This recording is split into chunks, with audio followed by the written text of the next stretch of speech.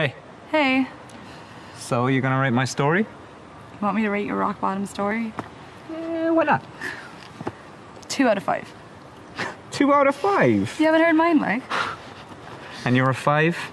You don't know?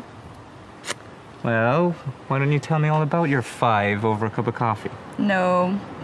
Okay, then. Sorry, it's nothing personal, but like, you know. Thought our whole thing was, we had to be there for one another. Yeah, that's one of our things, but another one thing is we don't actually date each other as well. I said nothing about dating each other. Mm-hmm. Okay? I just feel like I need someone to talk to. I feel like I survived my own exorcism in there. Yeah, okay. I do get that. But you really should find someone else to talk to, though. And why is that?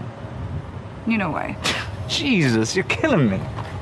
Really? That embarrass you? Like, you just stood up in front of a room full of people and exposed all your deepest, darkest secrets to people. Oh, my 2 out of 5 deepest, darkest secrets. Sorry. Look, who's your sponsor? Jerry, right?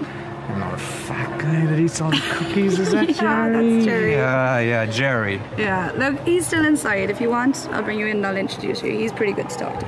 Okay. All right, come on, so we'll go see if he's there.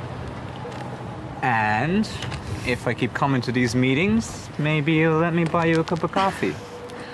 We'll see, okay? Let's not get ahead of ourselves. Okay.